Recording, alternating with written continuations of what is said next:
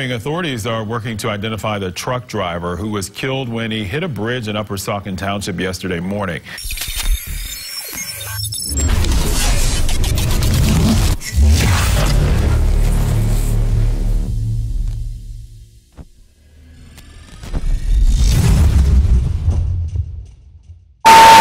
What's up, guys? Lockoutmen here, back in the truck, getting ready to start a fresh new week and a fresh new week of reaction videos for you guys.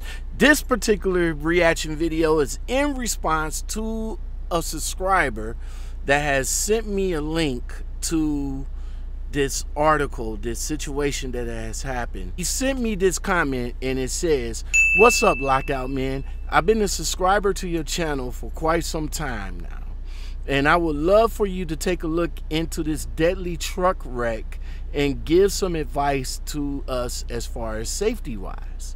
It happened on I-78 at exit 60, right up under the Route 309 overpass, around 4:45 a.m. yesterday. That is 7/18/19. So this is last week, Thursday, I believe. The late driver was a good friend of my cousin. The accident affects me so much. So please look it up and share some advice with your fellow followers." Look, man, I went to the article, I read it, and I seen it, and it is so tragic. I'm not even sure of the situation that has happened.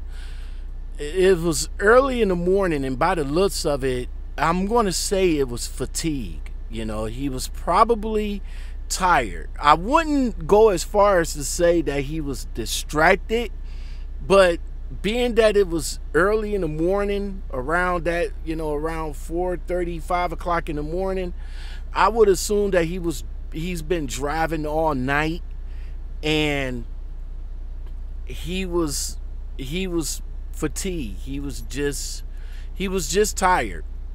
He was just tired. Guys, you got to understand, when sleep patterns differs in this industry, you got to adapt to get the proper rest in.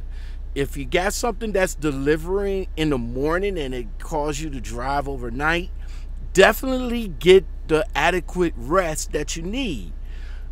6, 8, 10 hours. You know what I'm saying? Just as long as you get that rest that you need to get, so you can get to your destination safely. Authorities are working to identify the truck driver who was killed when he hit a bridge in Upper Saucon Township yesterday morning. That fiery crash caused heavy traffic issues through most of the day, with the Route 309 bridge not fully reopening until just before 10 last night. State police say the driver lost control of his rig, hit a median on 78 East, then bounced off that and into a support pillar for the 309 overpass. The crash and resulting fire is what shut things down for such a long time. If you go look at the bridge right now, you can see it had to be a fire because there's burn marks all over the pier and also a couple of the beams under the bridge that support the bridge decks. The truck driver's death adds to a rising death toll on this stretch of highway. It's the 4th deadly accident on this stretch of 78 since 2013. Police are saying that there could be damage to this 309 overpass. So right now, 78 east and westbound here at 309 still shut down in both directions. So in another incident that's involving a bridge, this one right here happened in California. Unfortunately for this driver, or drivers, looked like it was a team driver. This happened at midnight, and this report comes from CDL Life. That's a awesome trucking information and news website that you guys should check out if y'all hadn't checked it out already. But this situation happened last week as well. The crash was reported just before midnight on Wednesday, July 17th, near Slymore, California.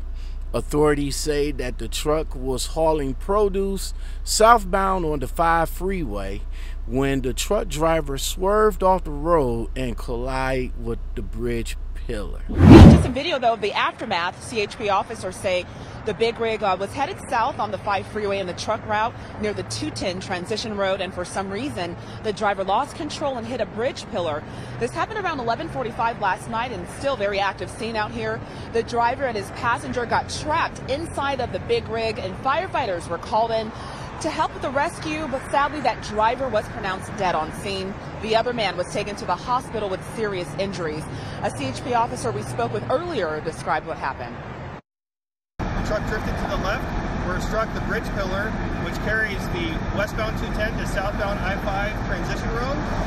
At that point, the grapes in the truck shifted. They came forward, and as a result of the collision, there was one party that was trapped inside the truck. Now, the truck did not explode. It's just,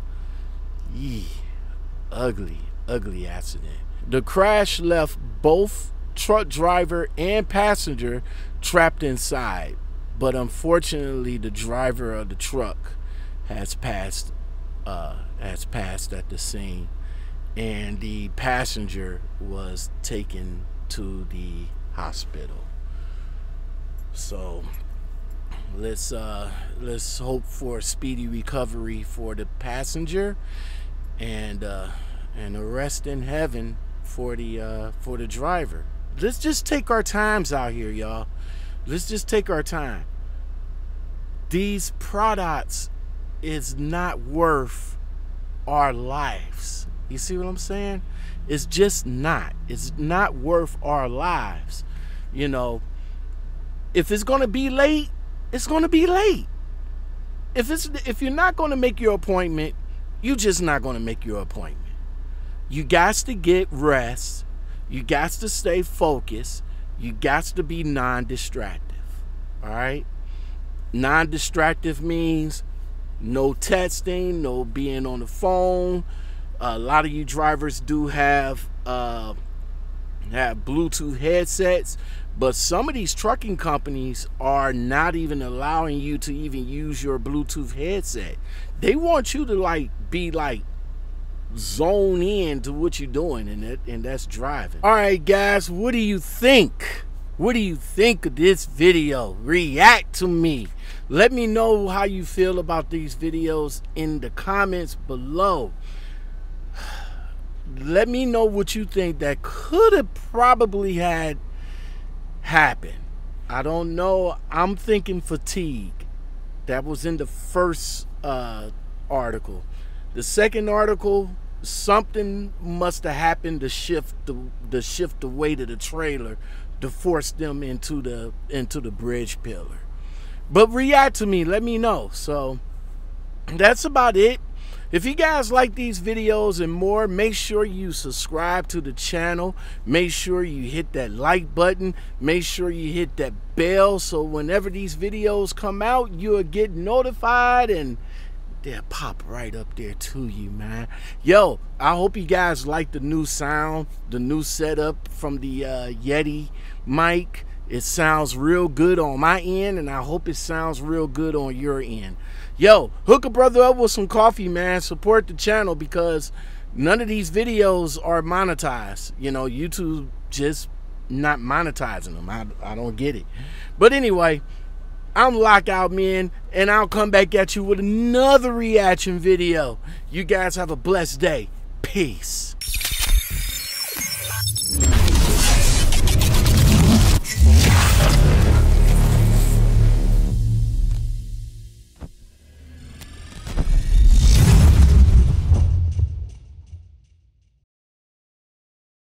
Heavy traffic issues through most of the day, with the Route 309 bridge not fully reopening until just before 10 last night.